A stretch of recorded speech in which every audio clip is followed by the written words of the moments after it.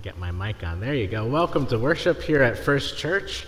My name is Trey Tirpak. I serve as the associate minister here. I see faces that regularly come, faces that come sometimes, and new faces. And so welcome in the name of Jesus Christ to First Church. You are welcome here, and to all those who are worshiping online, welcome. Today's bulletin, for those of you who come regularly, is a little smaller than usual, and that is my attempt at a bulletin, and we will be back to our normal bulletins next week. But within your bulletin, there's this little flyer about April, which we will go through just for some announcements.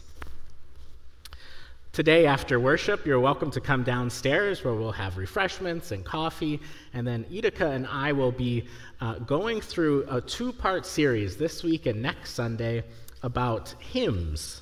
When you look at hymns, are you confused? And if you are, come on down and we'll tell you the basics about hymns. We look forward to that. Bring your music too. And then later today, you're all invited at 3 o'clock for the crop rally, the crop walk rally.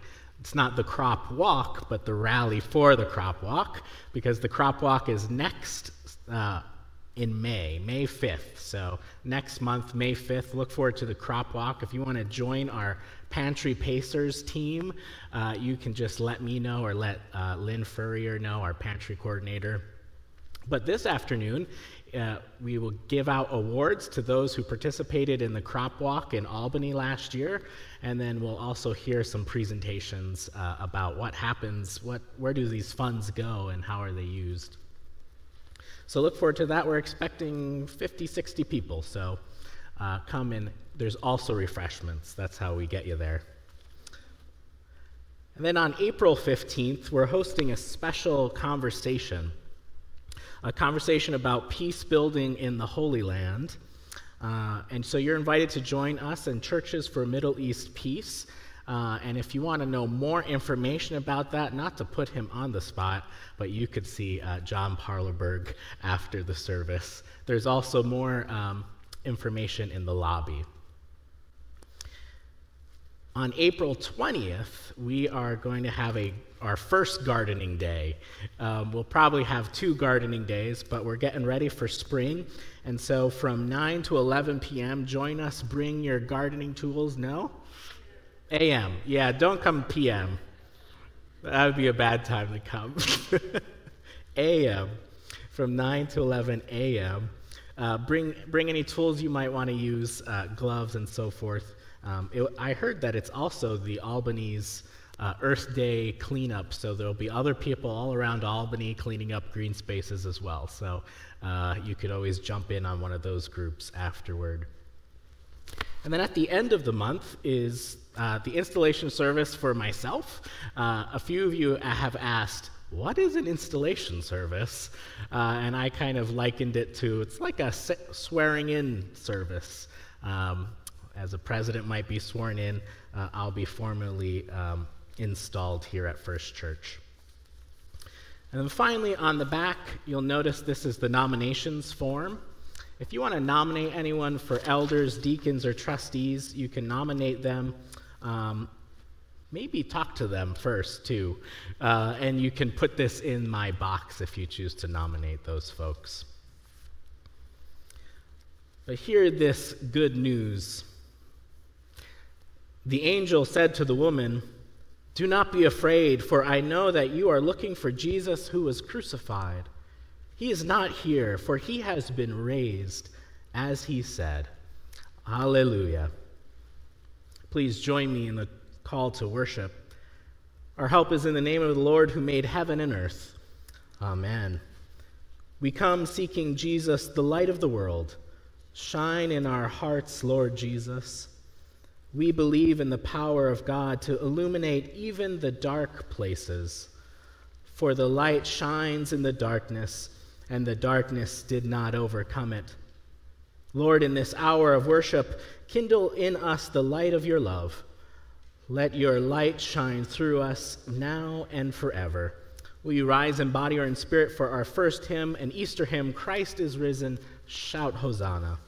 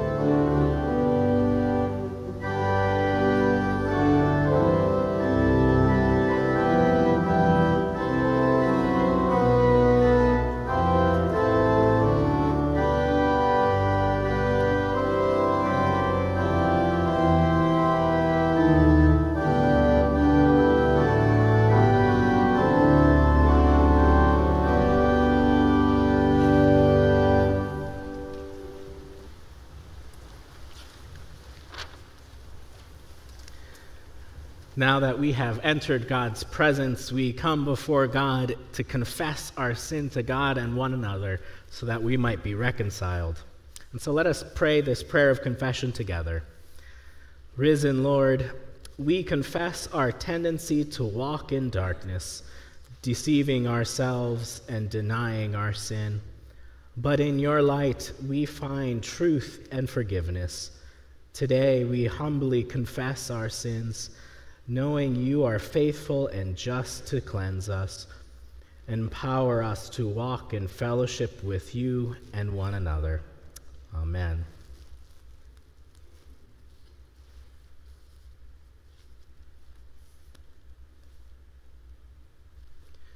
In today's sermon text, we hear about that God is light, and in God we can know true life. And so, beloved, in God's light, in God's presence, there is no condemnation. Know that your confessed sins have been forgiven, and God's love cleanses you. And so embrace fellowship with God and one another, and you'll experience the joy of abundant living. The peace of Christ be with you, and also with you.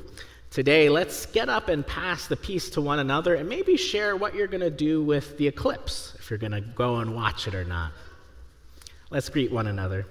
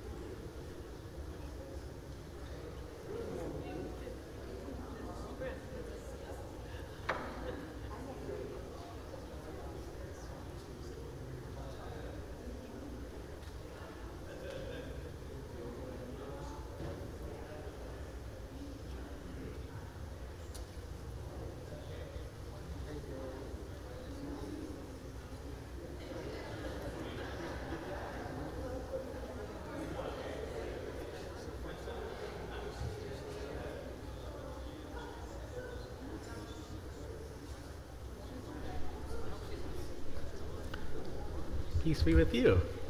Hi. Good to see you again. Yes. Will the children join me up front for a little children's message?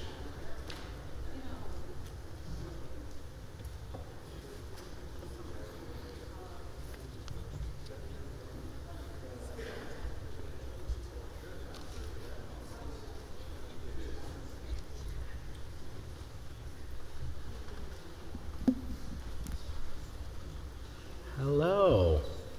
How are we today? I hear it's probably the end of spring break. Is that true? Yeah. Do anything fun for spring break? What'd you do? We went to Connecticut. Ah, okay. Nice. And are you looking forward to tomorrow with the eclipse? Are you going to go and try to see it maybe? Yeah? What are you going to do when you are looking at the eclipse, though? Wear glasses. That is a good idea. That is a good idea. In today's Bible passage, we hear that God is light. God is light. What do you think that might mean? That's a tough one, isn't it? You have something, Thaddeus? Maybe? No. All right. Well, God is light. You got something, Clay?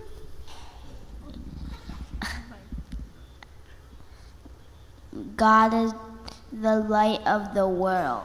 Yes, yes.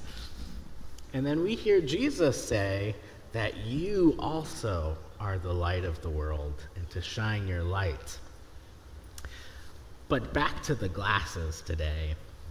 we can think of the Bible a bit like our glasses, so we might see God. We see all the light in the world, the stars at nighttime, or the eclipse, or maybe how we look out into the world with our sunglasses on, and we can see more things in the distance. Yes, Thaddeus? Does that mean spring is over? No, spring has just started. Spring has just started. But today, I want to remind you that the Bible is like those glasses so that we can see all the light in the world, and that you also are a light in our world. Let's pray. God, who is light, we thank you that you invite us to walk in the light. We ask that you bless these children as they learn to walk in the light and how they are light to us. Bless them in Jesus' name. Amen. You can go back to your seats. Thank you.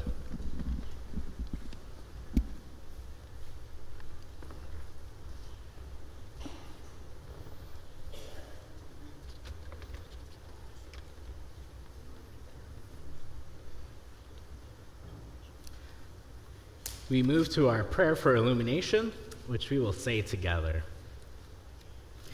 God, your word is a lamp to my feet and a light to my path. Illuminate your word for us today so we might walk in the light of your ways. Amen. Before we jump into the reading of the passage, I thought I would share some things about this wonderful book of 1 John. If you look at your Bibles, 1 John is next to 2 John and 3 John. They're probably a package together. 1 John is the longest, and then 2 John's a little shorter, and then 3 John is very short. And many scholars think that they came together, that 1 John is the main letter, and maybe 2 John was the envelope it came in, and then 3 John was a note, like a Post-it note on the front, which is fun to think about. Most scholars think that these 3 books were written by the same author, maybe the same person who wrote the Gospel of John, but it certainly has all the themes of the Gospel of John. Themes like love, light and darkness, joy and fellowship, eternal life and truth. And so, let's see if you hear any of those themes in our text today. Hear these words from the book that we love. We declare to you what was from the beginning, what we have heard, what we have seen with our eyes, what we have looked at and touched with our hands concerning the word of life. This life was revealed, and we have seen it and testified to it and declare to you the eternal life that was with the Father and was revealed to us. What we have seen and heard, we also declare to you, so that you also may have fellowship with us. And truly our fellowship is with the Father and his Son, Jesus Christ. We are writing these things so that our joy may be complete. This is the message we have heard from him and proclaim to you, that God is light, and in God there is no darkness at all. If we say we have fellowship with him while we are walking in darkness, we lie and we do not know what is true. But if we walk in the light as he himself is in the light, we have fellowship with one another, and the blood of Jesus, his Son, cleanses us from all sin. If we say that we have no sin, we deceive ourselves, and the truth is not in us. If we confess our sins, he who is faithful and just will forgive us our sins and cleanse us of all unrighteousness. If we say that we have not sinned, we make him a liar, and his word is not in us. My little children, I'm writing these things to you so that you may not sin. But if anyone does sin, we have an advocate with the Father, Jesus Christ the righteous, and he is the atoning sacrifice for our sins, and not ours only, but also the sins of the whole world. The word of the Lord. Thanks be to God. Today is the second Sunday of Easter, which is Eastertide. Eastertide. I like Eastertide. It's a kind of an old word to say. It's almost as if the tide has come in, the tide of resurrection and new life. It's why we wear robes and have gold things and flowers everywhere. It's Easter time and spring. And so this passage about confessing our sin, and as the author seems to remind us, don't deceive yourself, you've got sin in there somewhere. This passage doesn't seem to square necessarily with Eastertide. There's also this complex idea that God is light. What on earth does that mean? What does it have to do with confessing our sin? But I think the most odd part of the passage for me is the first chunk, the bubbling over of excitement. Just listen again to the elation and the eagerness to tell these Christians to repent. We declare to you that from the beginning, what we have heard, what we have seen with our eyes, what we have looked at and touched with our hands concerning the word of life, this life was revealed, and we have seen it and testify it and declare to it. And to add to this eagerness, the author writes at the end, we are writing these things so that our joy may be complete. What's with all the excitement? With this light, with this confessing of sin, and what does it have to do with this season of Eastertide? Let me share with you a story to try to illuminate this passage. This is a story from a professor of mine, Dr. Todd Chaffee. In fact, Cameron and I met in his ministry class. Cameron will tell you that I was the annoying kid who wouldn't stop talking. Maybe that's still true today. But Dr. Chaffee is responsible for a major program at our undergraduate college called the Calvin Prison Initiative. The CPI program awarded degrees of faith and community service to inmates at Hanlon Prison in Ionia, Michigan. It's based on a similar program in Angola Prison in Louisiana. Many of the students in this program, if not most of them, will be in prison for life. And the purpose of the program is to invest in these inmates to help make the prison system more humane and to hopefully lower the recidivism rate. That is, that awful cycle of people coming out of incarceration only to go back in. What the Calvin Prison Initiative has proven is that every dollar that the state of Michigan paid towards this program, they save $4 in the coming 5 years. Investing in our own saves us money. But that's not the point of this story today. There's a special story in our CPI program, and it comes from an inmate's name, Val. Val wanted to settle a score with a young man in his neighborhood. And so one day he went to that house, he knocked on the front door, and that young man who he wanted to settle the score with opened the door. And in exchange, he ended up killing this young man. Val left this young man on the living room floor only for his mother, Jerlene, who was upstairs, to come running downstairs and find her son there. Val was eventually caught. And at the trial, Jerlene talked of her loss and deep grief, for her son is gone forever. But she also made it known that she forgave Val because she believed that's what Jesus wanted her to do. Val was sentenced to life without the possibility of parole. And over the years, Jerlene would reach out to Val by letter and phone. She would tell him that she wanted Val to live his best life, maybe a bit like our passage. Jerlene wrote to Val concerning the words of life. But Val never accepted the letters or the phone calls.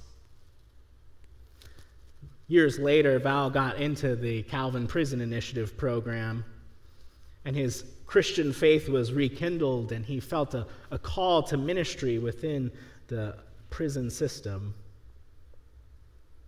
But Val confided with Dr. Chaffee that Jerlene had been reaching out to him, and he didn't know what to do about it.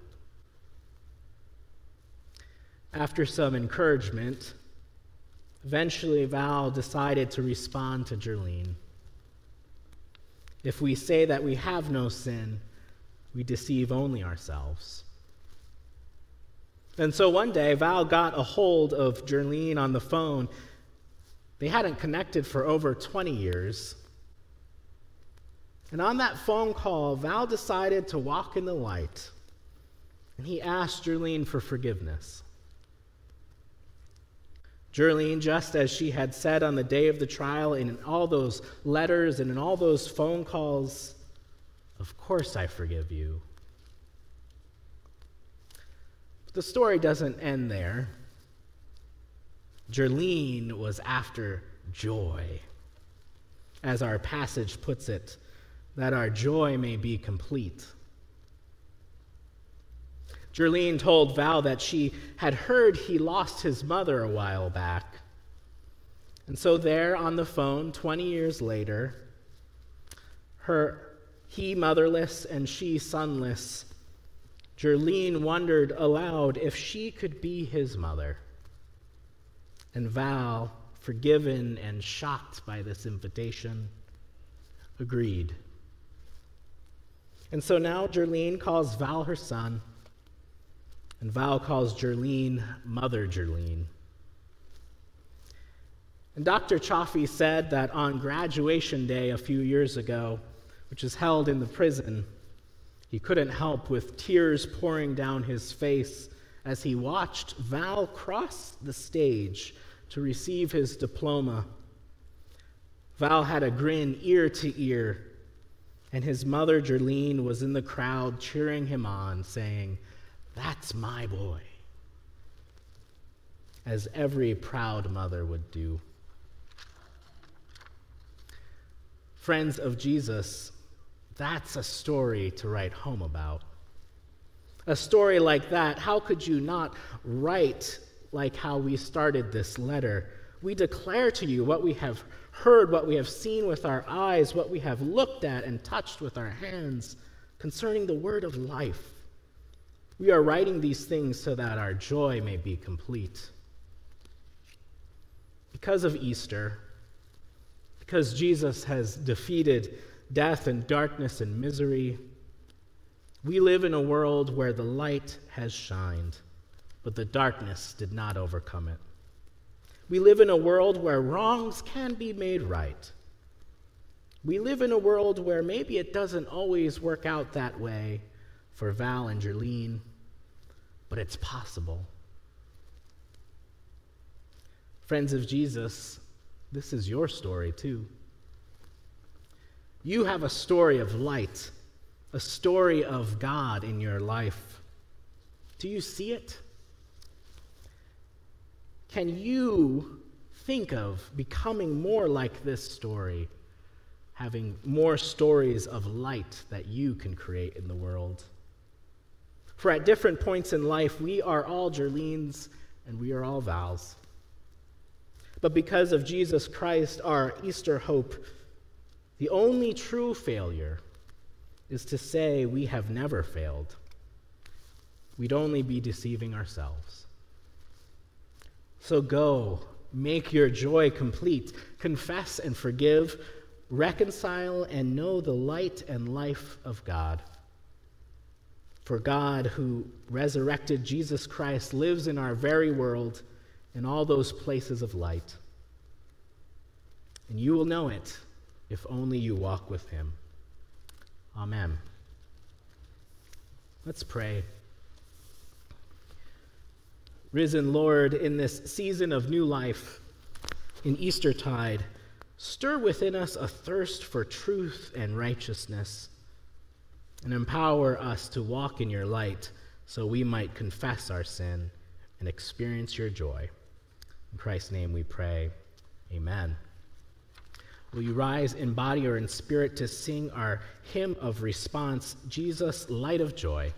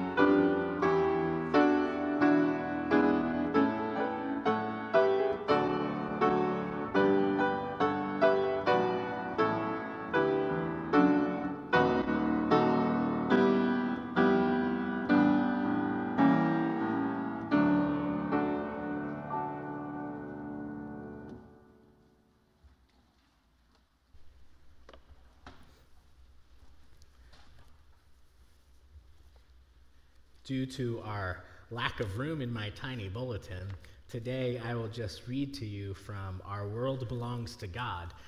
Someone asked me the other day, where do you get all these things from? It's from this book that says Our Faith, and it's the collected ecumenical creeds and confessions of the Reformed Church in America and our partner denomination.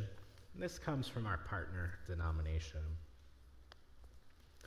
It says this: we rejoice in the goodness of God. We renounce the works of darkness and dedicate ourselves to holy living.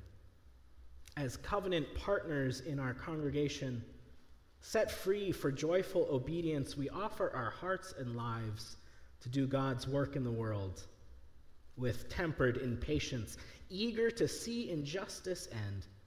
We expect the day of the Lord. We are confident that the light which shines in the present darkness will fill the earth when Jesus Christ appears, for our world belongs to God. Amen. We will now receive the tithes and the offering.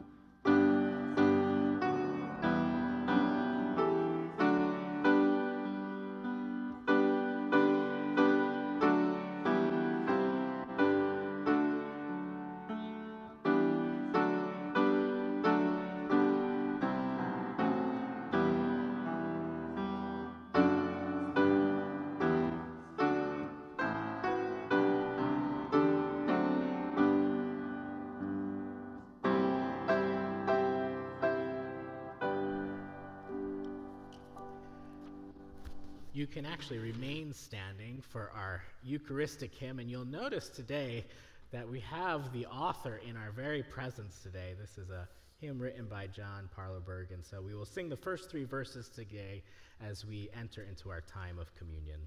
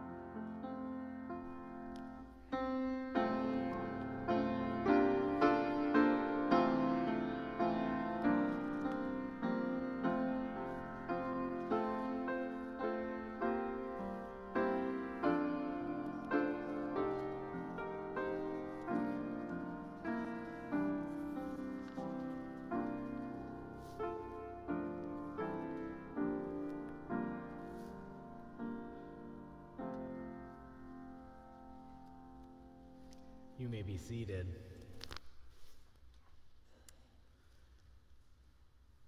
This table is for all who want to walk in the light in fellowship with the risen Christ. And so come to the table. If you have not received your little communion kit, just raise your hand and a deacon can come by and bring it to you. Next month, for the first Sunday of the month, we of course will have communion, and that is also Heritage Sunday, where we will be participating in communion in the traditional way that first churches had communion, and so we look forward to that, and today we look forward to communion as well. But please follow along in your liturgy. The Lord be with you. Lift up your hearts. Let us give thanks to the Lord our God. Holy and right it is, and our joyful duty to give thanks to you at all times and in all places, O Lord our Creator, almighty and everlasting God. For you have created heaven with all its hosts and earth with all its plenty, and you have given us life and being. You preserve us by your providence. But you have shown us the fullness of your love by sending into the world your Son, Jesus Christ, the eternal Word who was made flesh for us and our salvation. For this precious gift of this mighty Savior who has reconciled us to you, we praise and bless you, O God. With your whole church on earth and with all the company of heaven, we worship and adore your glorious name, saying together, Holy, holy, holy Lord, God of power and might, heaven and earth are full of your glory. Hosanna in the highest. Blessed is he who comes in the name of the Lord. Hosanna in the highest. Most righteous God, we remember in this supper the perfect sacrifice offered once on the cross by your Lord Jesus Christ for the sin of the whole world. And in the joy of his resurrection and in expectation of his coming again, we offer ourselves to you as holy and living sacrifices, together proclaiming the mystery of the faith. Christ has died, Christ is risen, and Christ will come again.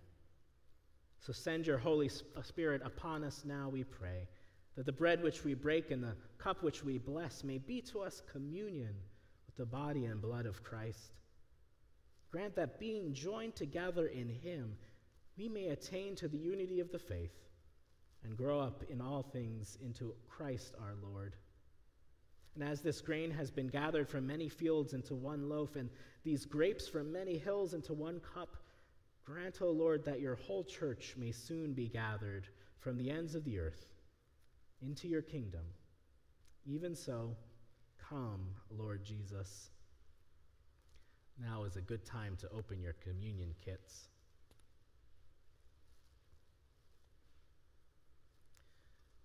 On the night that he was betrayed, having fellowship with those who wanted to walk in light with him, Jesus took bread.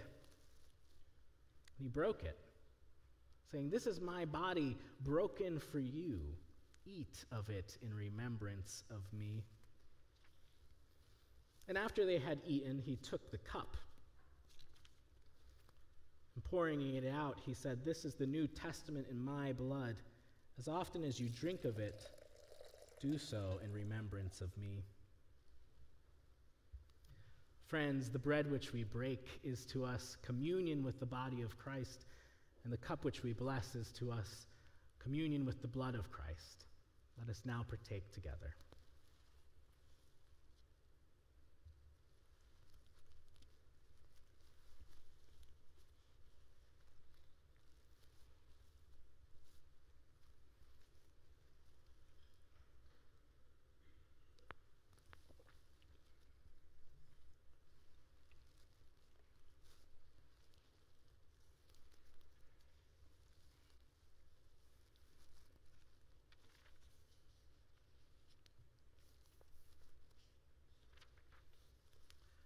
Now that we have been fed at Christ's table, we come before him with our prayers. And so let us pray. Gracious God, as we gather in communion, our hearts are stirred by the sharing of your sacred meal. We thank you for the gift of your revelation, your word, for through Scripture and through all the little lights of the world, we see you alive and well. Lord, we're reminded that we see the light of others in people, in events, and ideas. And we thank you for these glimpses of your presence and truth. We ask that you might draw us closer to you. And so we ask in our congregation, O God, that you might shine light on those members who feel as though they are in darkness. May we become vessels of your love and grace, reflecting your truth in our words and actions. Guide us in our witness to your good news. Make us excited to share the good news that is Jesus Christ, the light of the world.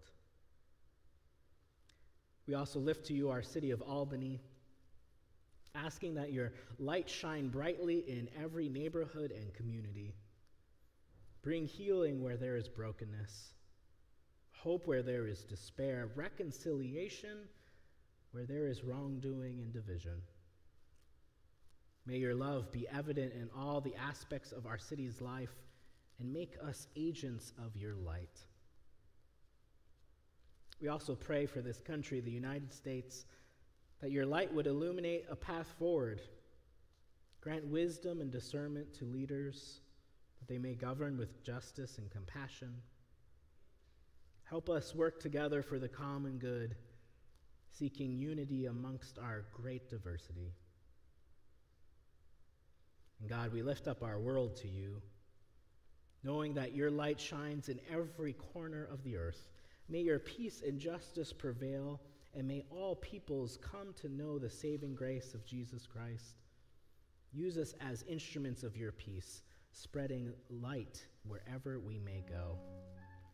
Let us pray now as Jesus taught us to pray, saying, Our Father, who art in heaven, hallowed be thy name.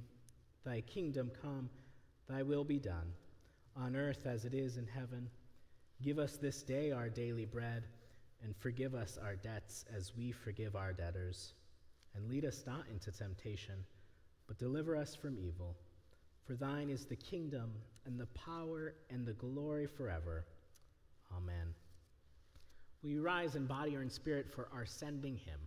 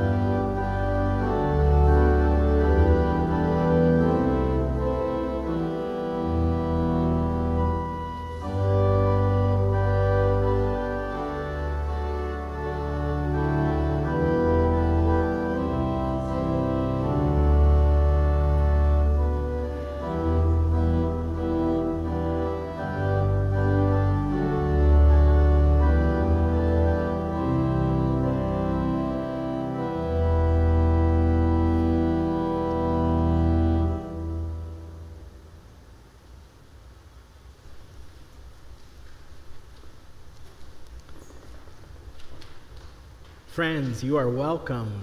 You are invited. You are urged to walk in the light. For in the light you will know joy and life. And so walk with him who is light.